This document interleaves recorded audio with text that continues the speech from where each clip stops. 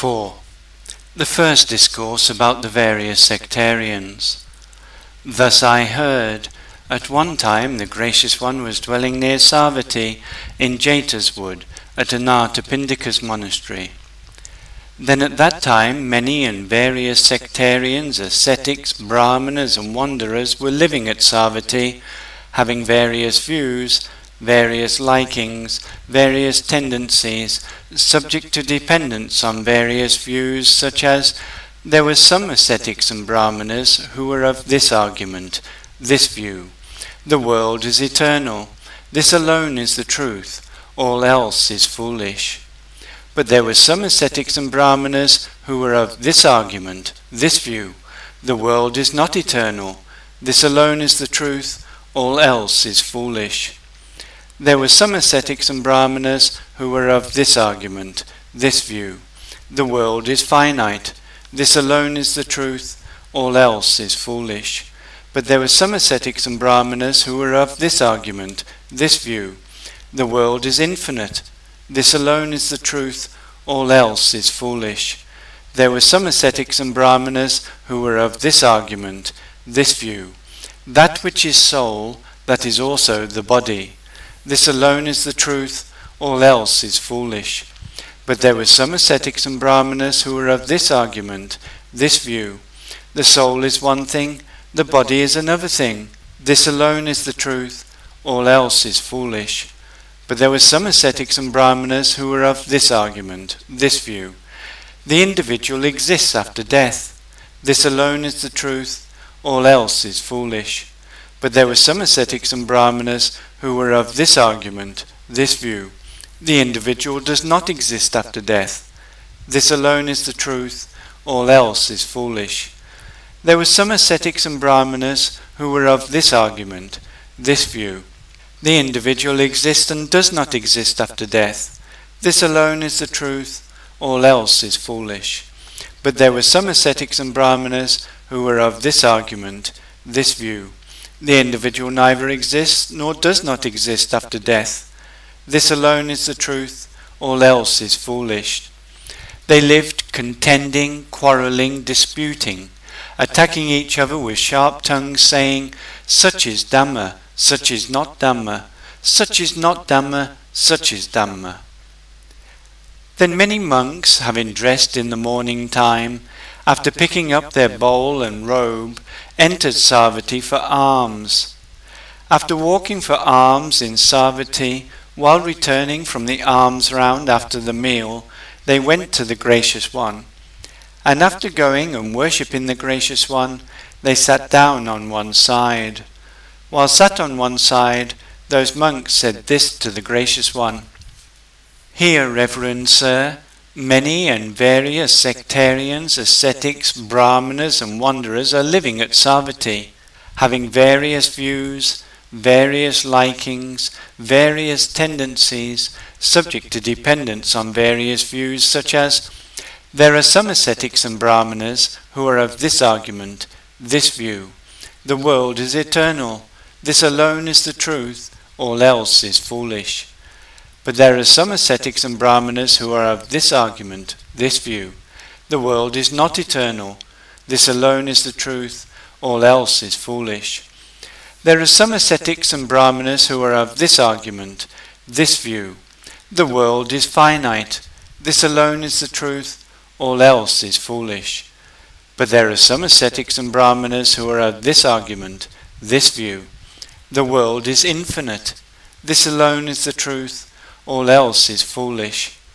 There are some ascetics and brahmanas who are of this argument, this view: that which is soul, that is also the body, this alone is the truth, all else is foolish.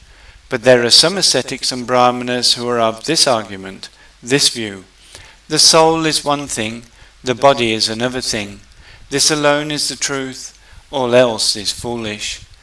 There are some ascetics and brahmanas who are of this argument, this view: the individual exists after death, this alone is the truth, all else is foolish. But there are some ascetics and brahmanas who are of this argument, this view: the individual does not exist after death, this alone is the truth, all else is foolish. There are some ascetics and brahmanas who are of this argument, this view. The individual exists and does not exist after death. This alone is the truth, all else is foolish. But there are some ascetics and brahmanas who are of this argument, this view. The individual neither exists nor does not exist after death. This alone is the truth, all else is foolish. They live contending, quarrelling, disputing, attacking each other with sharp tongues, saying, such is Dhamma, such is not Dhamma, such is not Dhamma, such is Dhamma. Wanderers from other sects, monks, are blind without vision. They do not know what is good. They do not know what is not good. They do not know what is Dhamma. They do not know what is not Dhamma. They, not knowing what is good, not knowing what is not good, not knowing what is Dhamma, not knowing what is not Dhamma, live contending, quarrelling, disputing, attacking each other with sharp tongues, saying, such is Dhamma, such is not Dhamma, such is not Dhamma, such is Dhamma. Formerly, monks, in this Savatthi there was a certain king.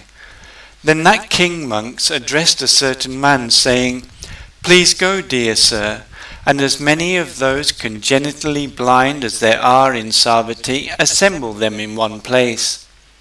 Yes, your majesty, said that man, monks, and after replying to the king, and after taking hold of all of those congenitally blind in Savatthi, he went to the king, and after going he said this to the king, as many of those congenitally blind as there are in Savatthi, your majesty, have assembled.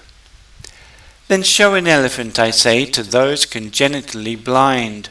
Yes, your majesty, said that man, monks, and after replying to the king, he showed an elephant to those congenitally blind, saying, such is an elephant, blind men. To some of those congenitally blind he showed the elephant's head, saying, such is an elephant, blind men.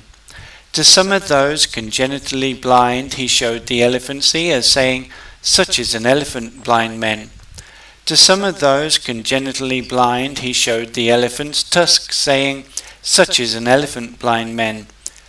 To some of those congenitally blind he showed the elephant's trunk, saying, such is an elephant, blind men. To some of those congenitally blind he showed the elephant's body, saying, such is an elephant, blind men.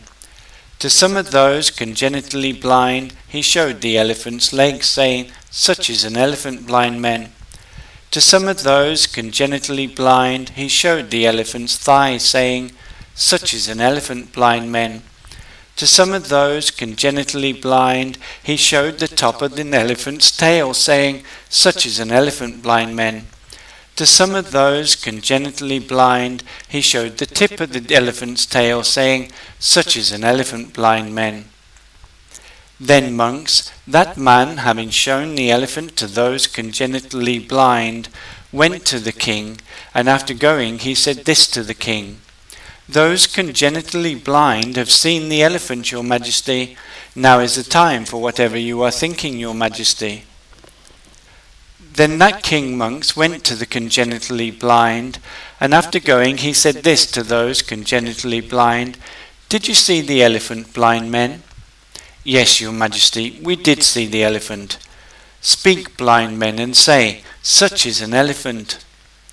Those congenitally blind who had seen the elephant's head, monks, said this, such is an elephant, your majesty, he is like a pot. Those congenitally blind who had seen the elephant's ear, monks, said this, such is an elephant, your majesty, he is like a winnowing fan. Those congenitally blind who had seen the elephant's tusk, monks, said this, such is an elephant, your majesty, he is like a ploughshare. Those congenitally blind who had seen the elephant's trunk, monks, said this, such is an elephant, your majesty, he is like a plough pole. Those congenitally blind who had seen the elephant's body, monks, said this, such is an elephant, your majesty, he is like a storehouse. Those congenitally blind who had seen the elephant's leg, monks, said this, Such is an elephant, your majesty, he is like a pillar. Those congenitally blind who had seen the elephant's thighs, monks, said this, such is an elephant, your majesty, he is like a mortar.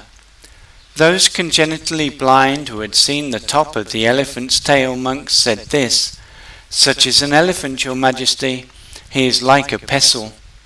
Those congenitally blind who had seen the tip of the elephant's tail, monks, said this, such is an elephant, your majesty, he is like a broom. And they, saying, such is an elephant, such is not an elephant, such is not an elephant, such is an elephant, hit each other with their fists, and with that, monks, the king was pleased. Just so, monks, wanderers from other sects are blind without vision. They do not know what is good, they do not know what is not good, they do not know what is Dhamma, they do not know what is not Dhamma.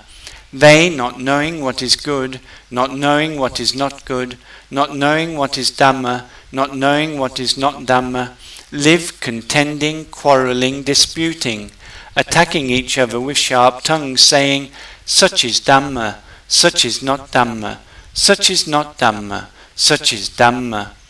Then the Gracious One, having understood the significance of it, on that occasion uttered this exalted utterance. Some ascetics and brahmanas, it seems, are attached to these views. Having grasped a hold of it, they dispute, like people who see only one side.